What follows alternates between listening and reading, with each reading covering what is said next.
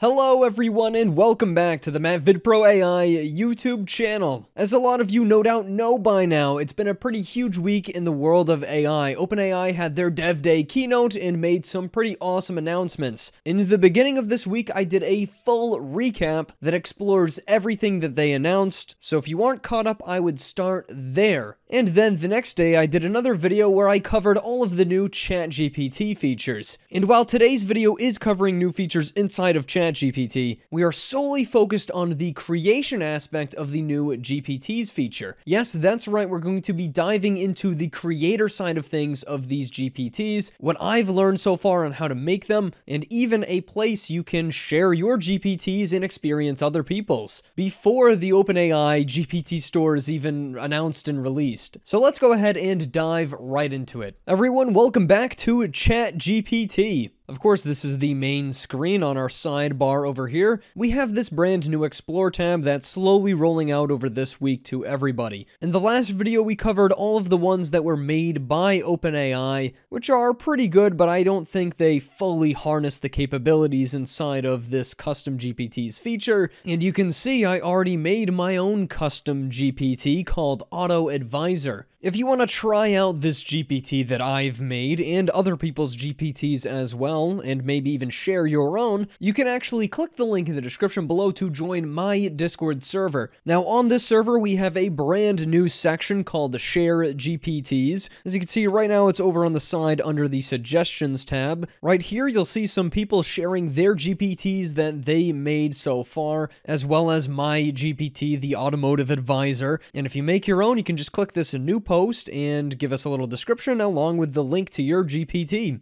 Later in the video, we'll test out these community-made ones, but first up, I want to dive into the actual creation process. So back to the OpenAI website, obviously right at the top, it's going to say Create a GPT, the beta feature. Customize a version of ChatGPT for a specific purpose. Now, this might be grayed out for you, and you might not be able to click it just yet. Essentially, I had to wait a day or two to even get access to the GPTs made by OpenAI, and then a day later, I got access to the Create a GPT feature. So in a week or so, everyone is going to have access to this, and they'll be sharing their GPTs around for everyone to enjoy. So we'll go ahead and click on Create a GPT, and we're brought to this screen. On the left-hand side, you have the Creation tab, where we have a little GPT Builder chatbot, along with a Create and Configure tab. On the right-hand screen is the preview for your GPTs. This is the first time we've ever had two GPTs existing on this site at once, and I think it's a really cool concept. The AI is building the AI, and it's all being supervised by you, the human. So as you can see, it says, "Hi, I'll help you build a new GPT." You can say something like, "Make a creative who generates visuals for new products," or "Make a software engineer who helps format my code. What would you like to make?" And of course, this is where we can use natural language and natural understanding to just talk to this thing. So we're going to start off really easy. We're going to make a DALL-E 3 bot. We all know DALL-E 3, the AI image generator, and of course, when you're creating your own ChatGPTs, you have access to all those extra features. So let's start out simple. We'll do comic book bot. I want to make a bot that generates comic book images. Simple enough, we'll send that right off to the bot, and GPT Builder will respond and start to, as you can see, turn the wrench and actually update our GPT. So what it's doing there is it's actually going ahead and prompting the Configure tab over here, which then prompts this bot on this right-hand side. And it updates in real time, which is pretty cool. You can see it already has a name, comic book image creator, and it has these little suggestion tabs built right in. Create a superhero scene, sketch a dramatic battle, illustrate a villain's lair, and now it wants to name it officially. How about we call it Comic Sketcher? It's suggesting a name for us. Would you like to go ahead with that?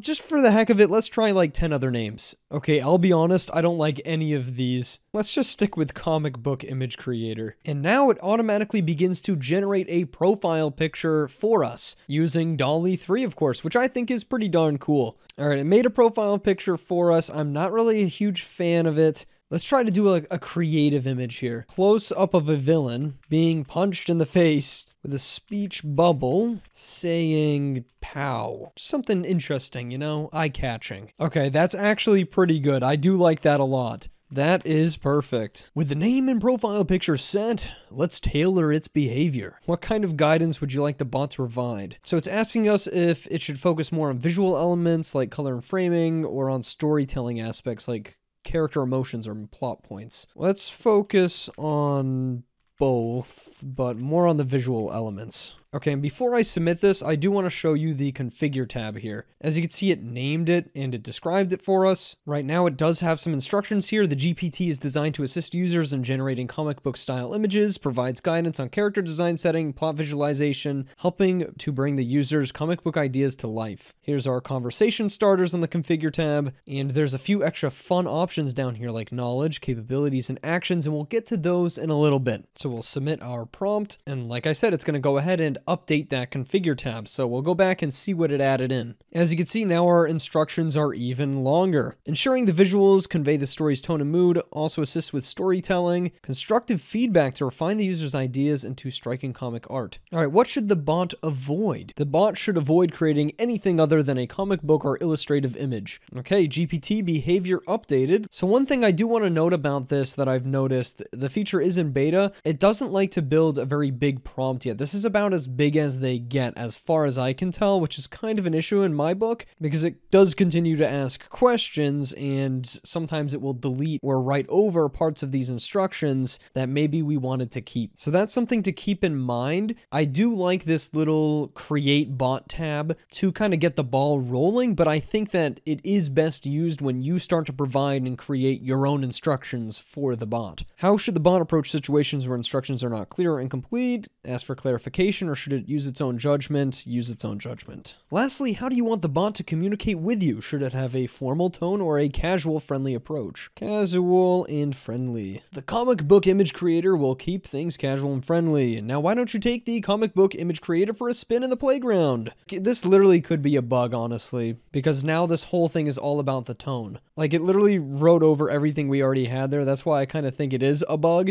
Let's go back and copy and paste our whole conversation, which is what I did for my other bot, into ChatGPT and just have it summarize, just like that. And we'll copy these in and just go ahead and paste them into the tab, just like that. Okay, so there's our instructions. Like I said, you can change these conversation starters, which is pretty cool. I can change this last one to something like, help me design an original superhero. Okay, so now I want to spend a little bit of time talking about these bottom capabilities, exciting stuff. So right here we have knowledge, which is upload files. These are additional files for this specific GPT to reference. The output of your GPT may include the file contents. So let's say I was making a bot that's just supposed to talk like SpongeBob. I'd want to like dump the entire SpongeBob Wikipedia probably as a file into its knowledge base so it has all of that knowledge. For this specific use case, we don't really need to add anything, but it could help if we wanted to refine this further. Like maybe we'd want to give it some PDFs on what comic book style looks like or how to draw it. Under this is capabilities. These are pretty self-explanatory. We have web browsing, DALL-E image generation, of course, the main function for this specific generator that we're creating, and then code interpreter. I think we can just disable code interpreter for this. Web browsing, I'm gonna go ahead and probably leave on for now, just in case you wanted to maybe research the attributes of a certain character or something like that. And finally, at the bottom, this is the most exciting thing I think about this whole GPT's feature. This is APIs that the GPT can actually use. So this is pretty huge. You can add a bunch of actions that the GPT is essentially allowed to use, and this can make you superpower the GPT. This could allow it to essentially become like an automated agent, as we saw in the Open AI demo.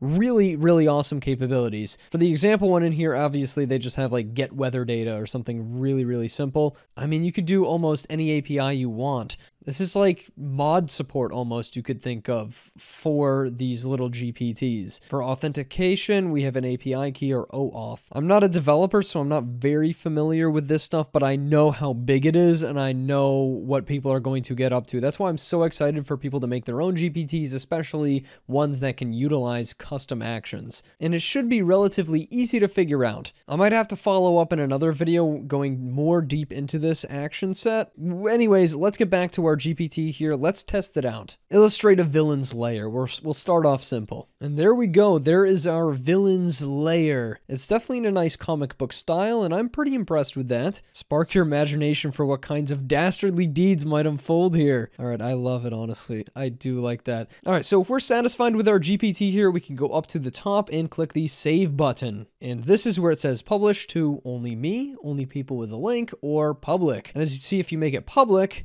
it says this GPT may appear in the GPT store coming soon. This is coming in the following weeks. I'll just make it public for now and then click confirm. So now it's immediately going to take me to my GPT. You can see if I go to the Explore tab, it's also in here because I created it. I can hover over here and delete it as well, or I can go back and edit it again. Just click on it to make a brand new chat with it. And if I hover over it and click on it, you can see there's an About section, Edit GPT, Hide from Sidebar, Copy Link, or Report. This is, of course, how you share it right now before the store is out. We will click on copy link, and now the URL can essentially be sent to anyone, and they will open up to my comic book image creator GPT. Pretty simple. I think before testing out the other ones, I want to make one more comic book image, but this time we're going to get creative. I'm uploading my channel profile photo, or my logo, and I'm going to say, turn this lemon dude into a comic book character. Of course, with that GPT-4 vision and DALL-E capabilities all wrapped up into my comic book image creator, it can do this. It can look at photos and then say,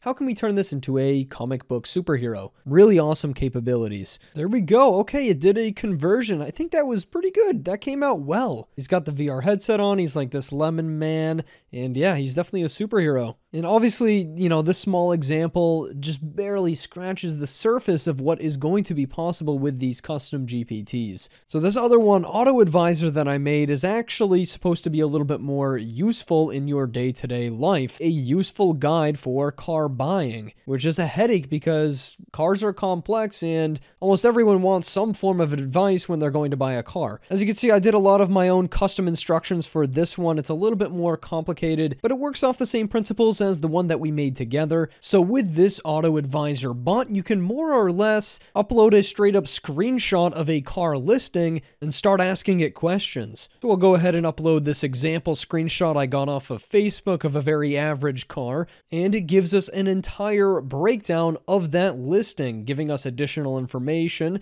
because of course the GPT has knowledge about this specific make and model of car. Of course, it can use the web to go and see if this is even a good price. So we'll ask it, is this price reasonable? And is this a reliable car? Now it's searching the web for the average price of this vehicle. And as you can see, there's still struggles definitely with that built-in ChatGPT search function, as it wasn't really able to extrapolate anything in terms of the price. But I'm also not giving away the location of the vehicle, which is a very important factor in price. And it tells us the engine is generally considered reliable and offers to do another search on the price. Of course, we could even go further with this and start comparing multiple cars to each other, but I think you guys get the point. For these custom GPTs, there's definitely entertainment scenarios as well as useful real-world case scenarios. I want to see now what the community has gotten up to so far in creating their own GPTs, so let's check out some of those user-created ones. Okay, so far on the list, we have World Builder, Prompt Expander for Bing, Grug's Wisdom,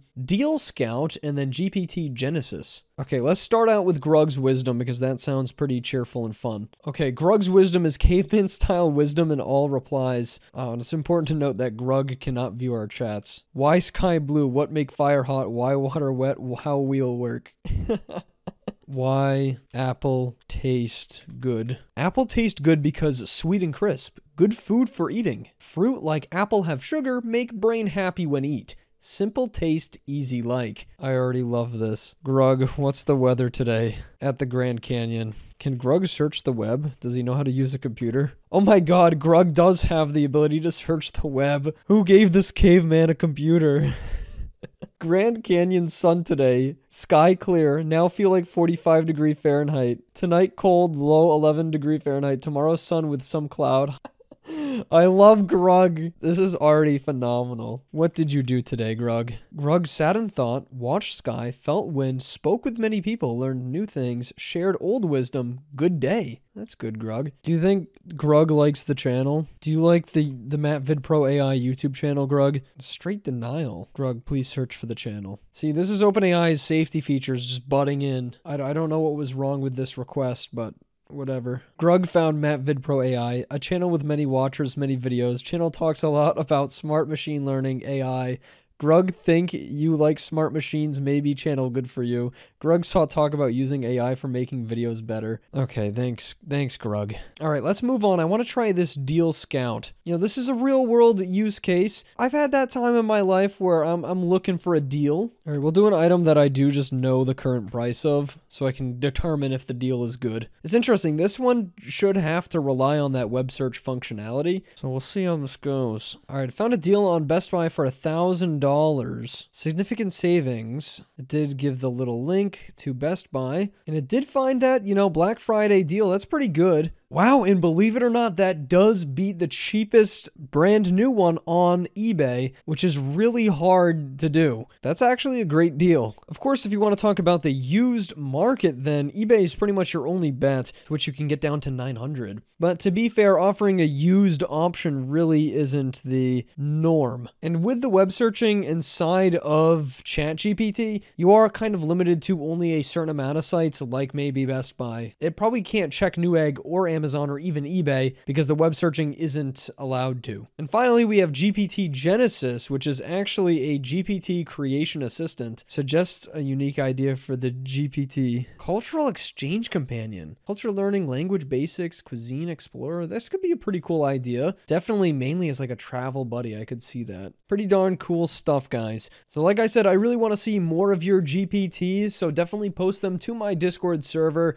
And yeah, I think when the full store releases, this is going to be pretty awesome. Everyone is going to turn into a developer with this because it's so easy to make your own custom GPTs. Thanks so much for watching, guys. I'll see you in the next one, and goodbye.